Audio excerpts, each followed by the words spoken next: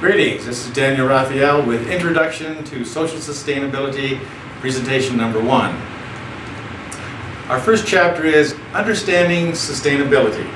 What is that? What do we mean when we say sustainability? Well, let's break it down. The first word is sustain, which means to lengthen or extend in duration. How long the duration is depends upon what you're talking about. If you're talking about a plant being sustained, then you're really talking about just a month or two when it flowers and the flower dies and it begins to turn into seeds. So if you're talking about a social organization, you probably want to talk in terms of decades, a number of decades, and perhaps even centuries, depending on the organization. Sustainable is another word. It means capable of being sustained. For a community or a society, it means indefinitely in the future. Does that make sense? So, and then there's the word sustainability. That is the ability to sustain. That means that within some organization or a plant, it has the capacity to self-regenerate itself so that it is able to continue in the future. The ability to sustain, that's what we're talking about. When we talk about social sustainability, and that's the topic I'm interested in, is the ability of a society to sustain itself indefinitely for 5 years, 50 years, 250 years, 500 years. You might ask, well, how does a society do that? And we'll get to that later. That's part of the presentation and later development. Social sustainability is enhanced by a favorable environment, meaning if a nation is at war, that's not a favorable environment for a nation to become self-sustainable. You have to have peace or some modicum of peace that allows the nation to help itself develop and evolve. There must be a maintenance process or a regenerative process involved as well. Meaning that let's say it's a government that has a way of assisting itself to overcome problems. It could be leadership, it could be a legislative process, it could be new laws, it could be amendments to a constitution. Further, there must be functional components in an organization to assist in social sustainability.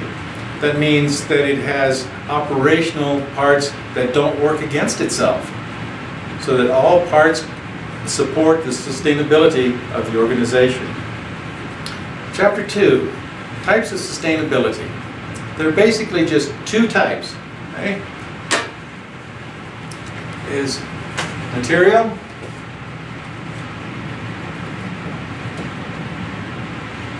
and social.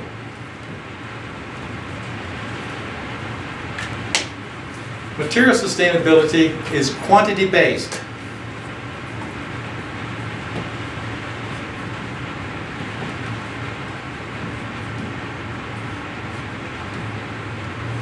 The resource for material sustainability is the material environment, natural resources.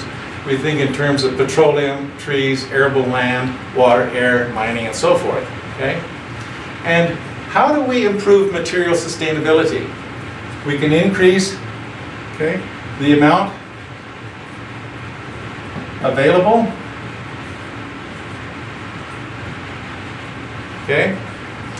Natural gas is an example. Recently they thought they had a limitation of natural gas, but then they started the fracking process, which now we have an abundance of natural gas throughout the whole country. Or we can do the other thing, is decrease our usage. And we see that as part of our sustainability projects in offices and in landfills and recycling centers and things like that. Now, social sustainability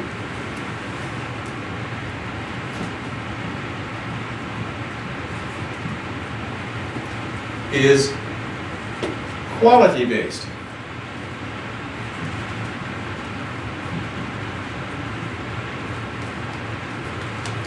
And the resource for social sustainability is the social environment. People. Social environment.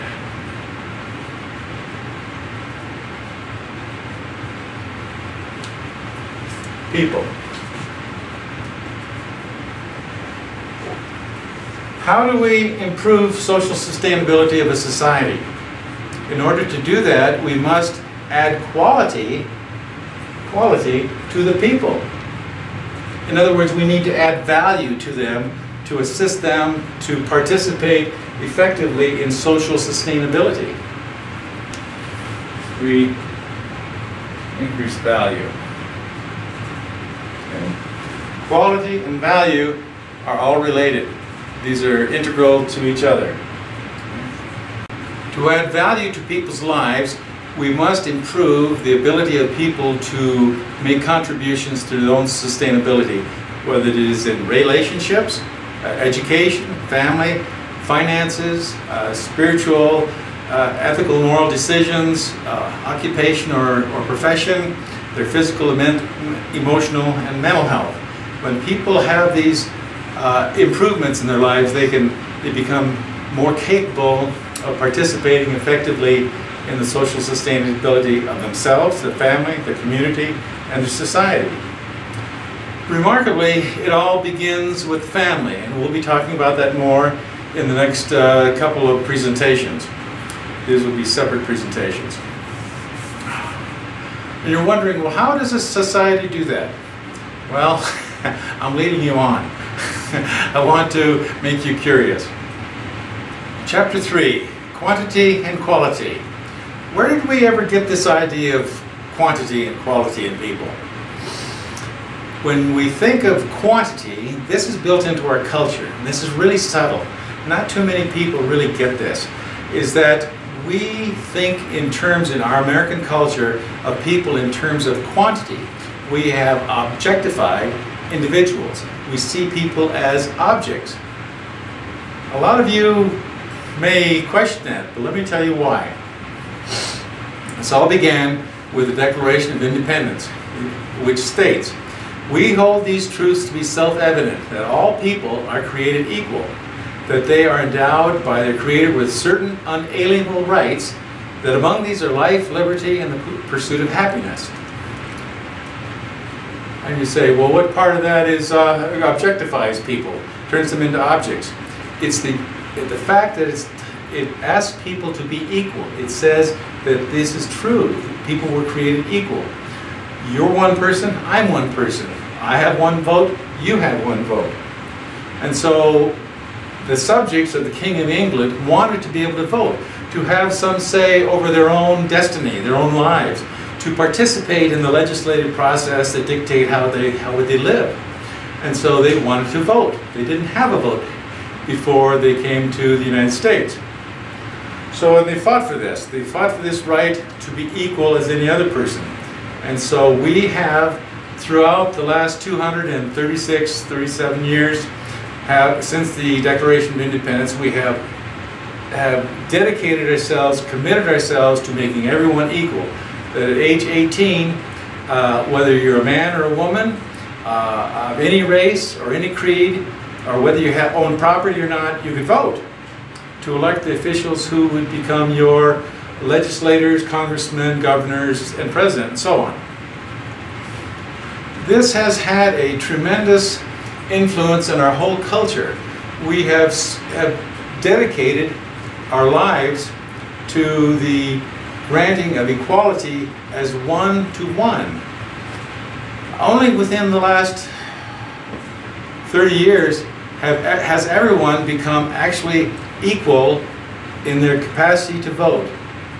If you look at the voting history and amendments of the United States, you'll see that there's a complete historic record of this to the present time.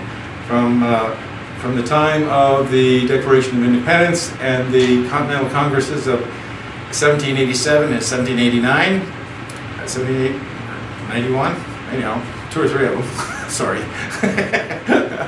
that one person has one vote as anybody else. Doesn't make any difference whether you're president or governor, one person, one vote.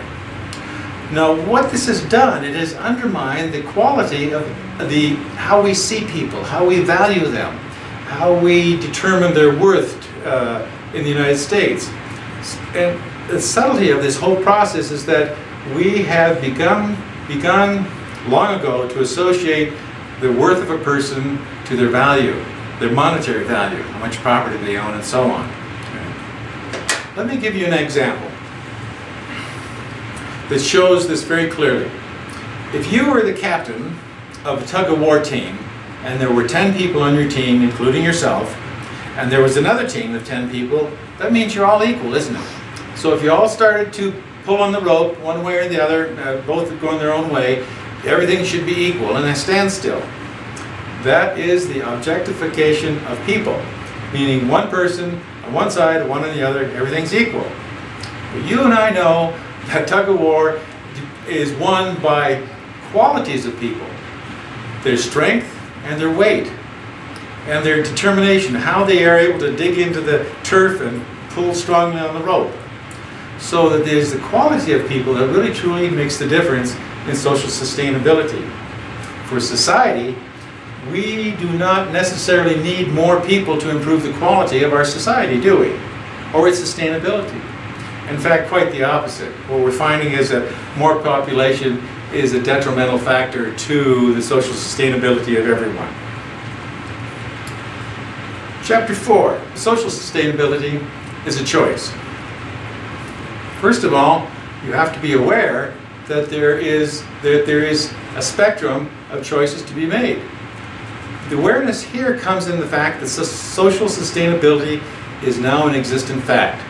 Our nation and our nation and many other nations, however, now are faced with an existential crisis.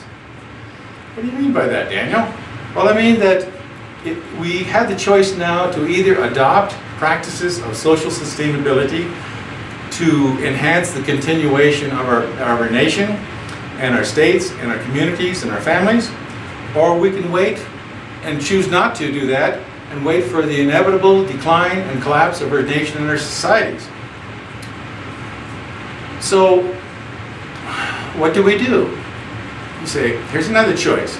What do? Do we fix the old paradigm, or we create new solutions?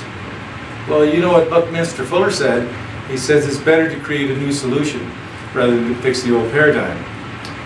If you begin to fix the old paradigm, which we've been doing in state legislatures and Congress for the last many decades, you really stay in the old paradigm. You're still stuck there, trying to fix the old paradigm, which may be an error. Isn't it interesting in this choice number 2 is that when we think of social sustainability, we think of who is it for? Who do you want in the future with you? Well, in a democracy, you're going to be in the future, I'm going to be in the future, your neighbors are going to be in the future, and the people in the ghettos are going to be in the future too.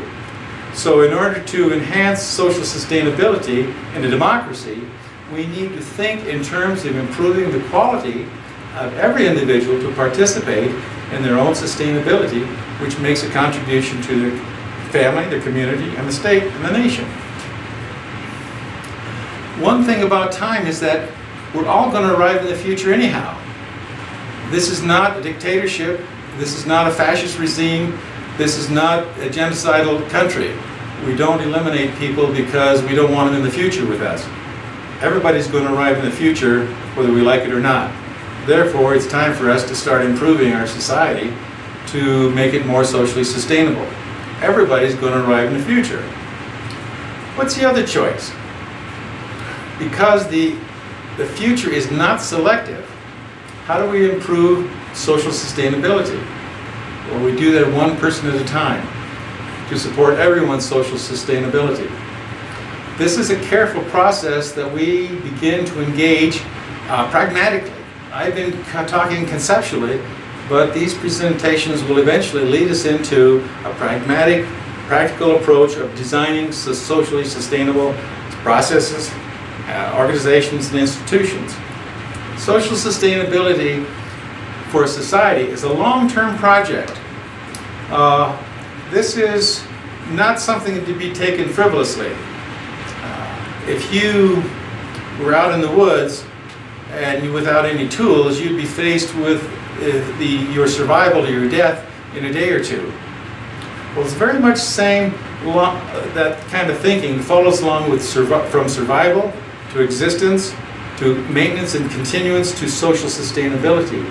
These are decisions that preserve the life of yourself, your family, community, and state, nation, and civilization, now, today, tomorrow, and on into the future. What people have come to realize in survival situations is that their beliefs go out the door and their political agendas go out the door. You're mostly concerned with survival and continuation from one day to another. This is the most important part. Social sustainability does not allow a whole lot of room for variation from that. Chapter 5, improving the quality of people, adding value to their lives. Whatever system we use must be something really remarkable, something that is as enduring and faithful this year as it will be next year and 5,000 years from now, and as reliable as it was 5,000 years ago. We need something that will assist us, that is permanent, that is intrinsic to our social nature, something that is viable now and viable in the future. Not something that is whimsical, faddish, or is going to change, but something that is really part of our social nature, that is unmovable, unchallengeable. What would that be? What would be that enduring? Well, you might say, well, Daniel, most organizations and institutions are always founded on certain values that are common to everyone.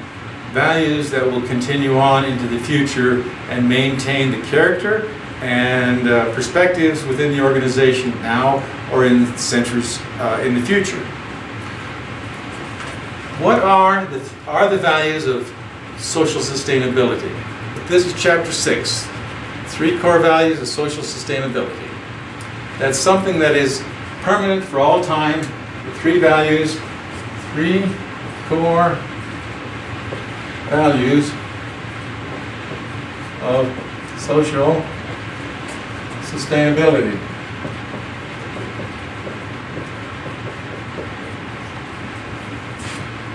Life.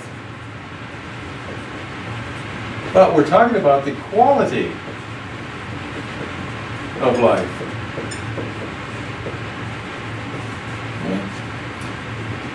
You either have life or you don't. If you have a life, then you're going to want a quality of life. You want something that's better, something that improves. Just to live is not as sufficient for most people. They want something better that continues on. Okay? So they want quality of life. The other one is growth. Okay? To grow is to be human. To develop and mature and evolve as a personality is to grow. This is part of who we are as humans. If you don't grow, you're going to die. This is the way life is. Okay? Growth is intrinsic to us now, and it will be intrinsic to the citizens and people in the future 5,000 years from now. The other value is equality. We're not talking about the old-fashioned equality of whites and blacks and votings and ethnic groups and things like that. No, we're talking about equality of value of individuals. You're as valuable as I am to society. Your worth is individual to you, and that you have an equal right to grow and to have a quality of life as anyone else. So the equality means equality of access to opportunities.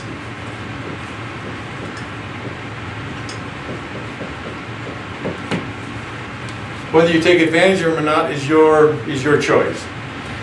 But when people are denied this, then they are denied growth, and they're denied the possibility of quality of life. These core values are irreducible. You cannot have life, a sustainable life, without these. You eliminate any one of these, and you don't grow, and you don't improve your quality of life. So these are subordinate values, and this is the primary value here, quality of life. Hope that makes sense. So there's a synergy that goes on between these 3 values. You have to have all three working together in order to have a quality of life and a sustainable quality of life. These are primary to social sustainability. In a socially sustainable society, or a society that is moving towards social sustainability, every decision must incorporate these values to move the whole society towards social sustainability. That means your individual decisions, your family's decisions, your community's decisions, and the decisions of your county, city, state, nation, and global civilization. Any decisions and actions that are made which do not assist in moving a society towards social sustainability does not include these. So these are primary to decisions that are made to support social sustainability. What does this do? When you make all these decisions, what you end up with a society is moving towards integration. All social processes and all decisions are moving together, working together, integrating the process so that everybody moves together into social sustainability. The opposite, which we see in our nation and many other nations, is disintegration and lack of integration. Okay? Is that you have separation. And many people are seeking separation from others, but that's not sustainable. You can only do that for so long. For a society, a nation that wants to be in existence 250 more years, 500 more years, then it must incorporate these values in all decisions made at the individual level, local level, social level, national level, and global level.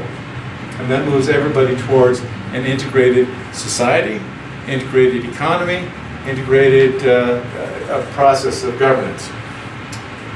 But that's way in the future, so we need to take care of other business right now. Chapter 9, Social Symbiosis. Social symbiosis, what does that mean? Symbiosis is an interdependent relationship between two organisms where each benefits from the other. And they benefit in a way that assists each one to have a better life. So in a social symbiosis, in a socially sustainable society, the individual makes decisions that contributes to their society, the community, and family, and through themselves. And then in return, social organizations and agencies make decisions that assist individuals to grow and to have access to opportunities to grow so that they can improve the quality of their life. Doing this helps society grow. And not too ironically, those same individuals begin to occupy those institutions, those agencies, so that they can make contributions of socially sustainable decisions to that organization, so that they begin to become infused in their policies and our social laws, so that everyone benefits. This is the long-term social symbiosis that occurs in a society that is moving towards social sustainability. Does that make sense? Hopefully it does. Now, when I've mentioned before, but you might not have noted this, but social sustainability occurs at the individual level, and the social level, and the global level. The social level are those organizations and agencies in a society, within a government, within a company, within an association or foundation. These are all social organizations where individuals come together to make some decisions and contribute to goals that they have established. Does that make sense? Okay. At the global level, then you have nations which constitute a global community of nations, where nations make decisions that contribute to the overall good of individuals, the social level, and the nations. That's what many international organizations, including the United Nations and the League of Nations, tried to do in the past, but they didn't have the three values which are essential to social sustainability. These values must be incorporated into the founding documents and operational documents of every organization in order to move that society towards social sustainability. Quality of life, growth, and equality.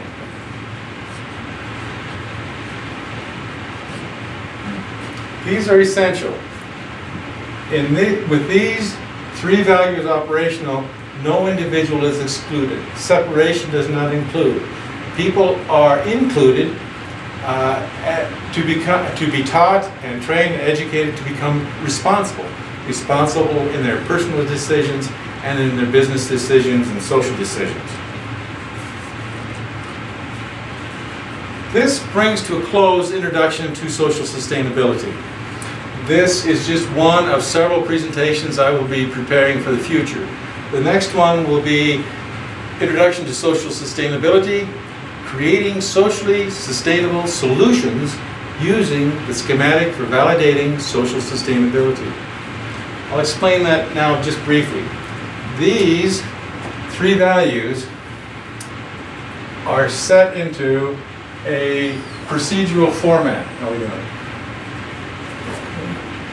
I just simply call it the schematic for validating social sustainability.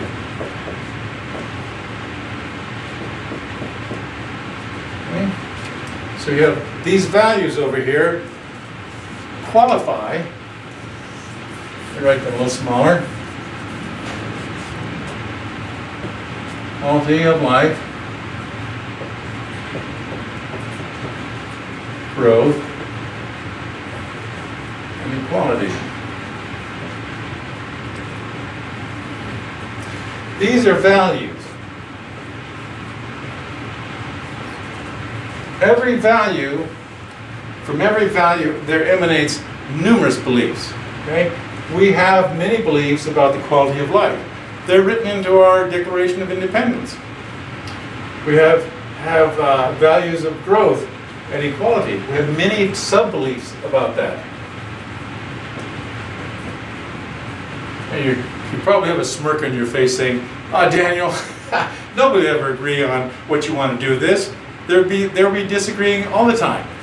Here's the secret of this schematic, is that it is able to disclose and bring to the surface assumptions. Every belief has underlying unspoken assumptions, and when you begin to work this schematic, these assumptions come to the surface. If you are acquainted with David Bohm's On Dialogue, his little book, he discusses how to expose assumptions very clearly. And this procedural format of the schematic is able to do that. From every belief emanates numerous expectations. If you have a belief that everybody should have an education, then you would expect that every child who can be educated would be in school, enrolled. Okay? So we have expectations.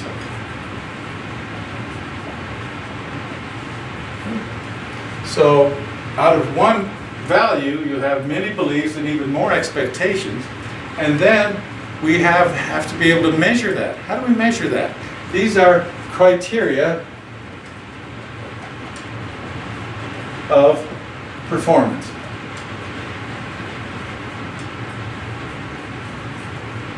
Measurable.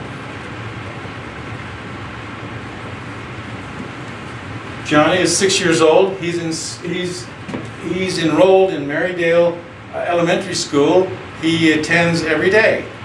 There's records for that. That's measurable.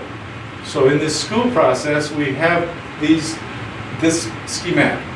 We can use this to design socially sustainable institutions, socially sustainable public social policies, and laws. These can be used for even interpersonal. This schematic can even be used for interpersonal problems and relationship problems. I've used it as a holistic life coach successfully. The presentation after that will be entitled Earth's Dilemma. That might change. I might have a different one for the third presentation, but that's the one on the table now. How did we get to the present situation we're in our world right now, and what are we going to do about it? But I first wanted to whet your appetite, your curiosity with social sustainability, and to discover and disclose and discuss some very basic concepts in this field. Thank you for your time. I look forward to talking with you again soon.